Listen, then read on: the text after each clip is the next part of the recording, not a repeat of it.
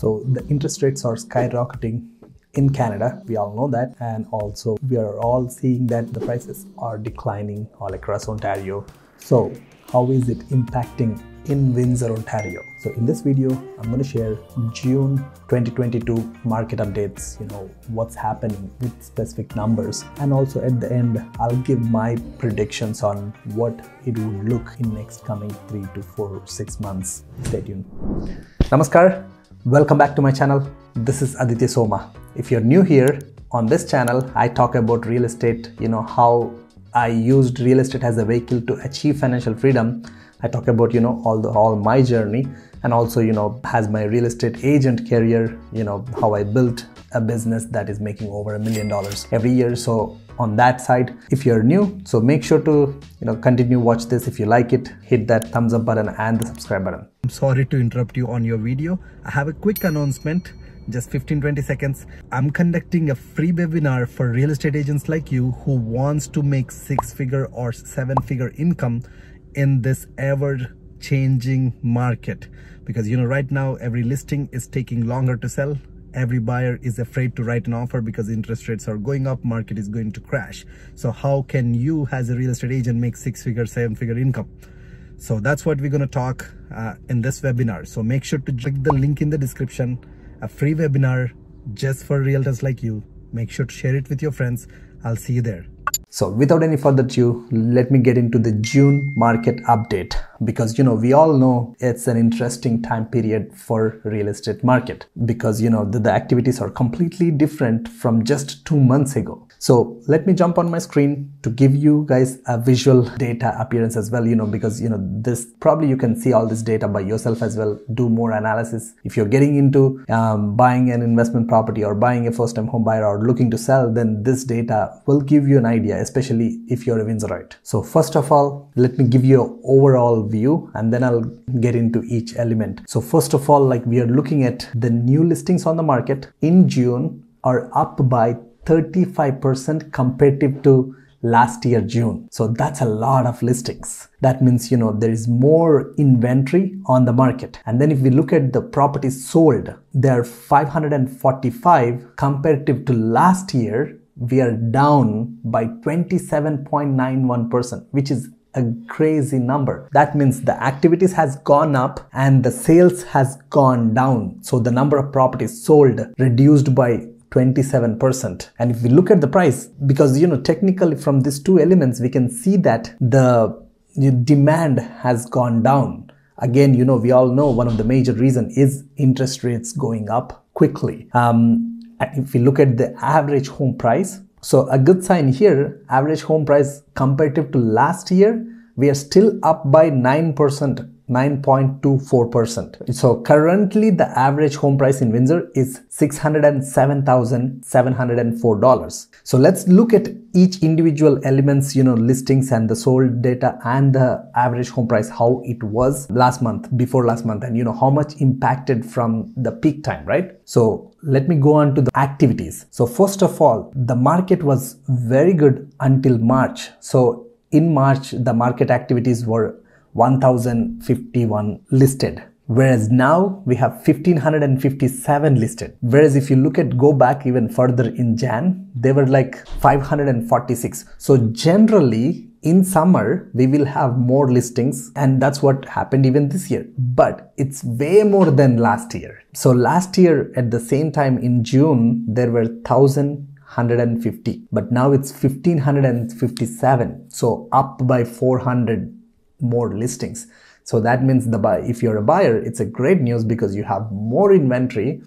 And if we go to the demand side, the sales side, because sales is what decides how many properties are selling, how many buyers on the market. So if we look at the trend here, in March, the sold was 698. Until March, the number of sales were up, it was increasing every month. And from March, we have seen decline from 698 to 568 sold. And from April and May, kind of stayed around the same, 583. But for June, again we saw a drop from 583 to 545. So if we compared with last year, this year, the last year, March, April, May, June, those summer times were in a very hot time. The sales were above 700, 756, 733, 723, 735. So this year we can clearly see the demand is going down. The number of properties selling on the market are declining every month. So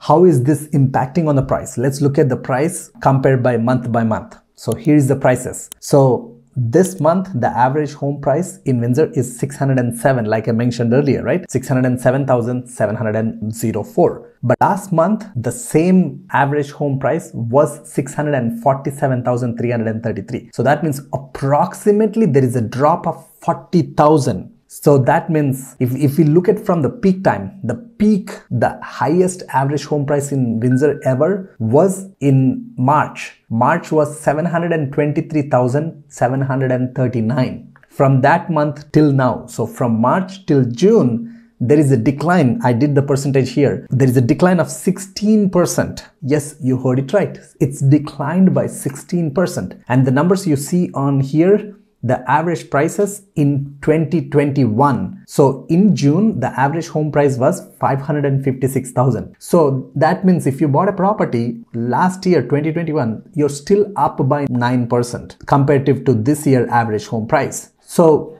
what it tells you, right? Here's what. Right now, clearly in the market, we have more inventory, less buyers. So that's why we are seeing the prices to go down. So if you're a seller, if you want to sell the property, you got to be realistic, because that's what happening. If you're not realistic, probably this is not the time for you to put your property on the market. So make sure to work with a right realtor who can give you a clear data analysis, because pricing becoming more and more important, and the expectations also. So if your expectations are not what the market value or less than the market value, because we have seen from last month there is a drop of 40,000. So we are already now, when I'm shooting this video, this is July 5th. So maybe by the time I post it, July around 10th. So by this time, probably you would have seen another 1% or 2% decline. So every week there is a price drops. So, in order to avoid all the hustle, if you want to sell, make sure have a clear data from your realtor. And if you want to buy, it's a great opportunity. You know the data, how the market is impacting. Again, many people ask me like, is it a good time to buy or not?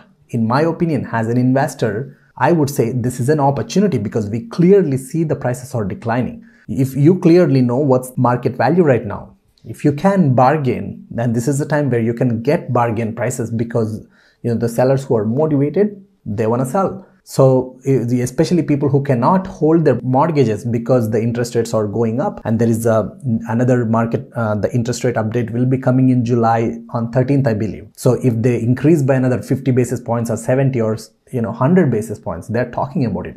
If they increase, maybe there will be sellers who cannot cannot hold their mortgage. So they have to sell because they leveraged, they used for different purposes. So now they have to pay that off. So long story short, you can find opportunities. You gotta just keep looking hard. You gotta, put and especially if you're a buyer, like want a long-term investment, this is even a great opportunity, because you can find good, solid properties where there is not much demand. So you can negotiate good prices on a good property in a good location. Before, for last 4 or 5 years, it was very tough, but now it is possible. So just to summarize, I feel for next few months, with the interest rates, until the interest rate keep going up, we can see this decline to continue, because the inflation, we are still fighting with the inflation.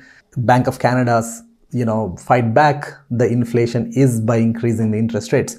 So once the Bank of Canada stop increasing the rates, that's when we should stabilize market. Until then, we might see these declines to continue. So hope that is helpful for you. If you enjoyed this video, if you got some information from this, make sure to hit the thumbs up button and subscribe for more updates like this one. See you.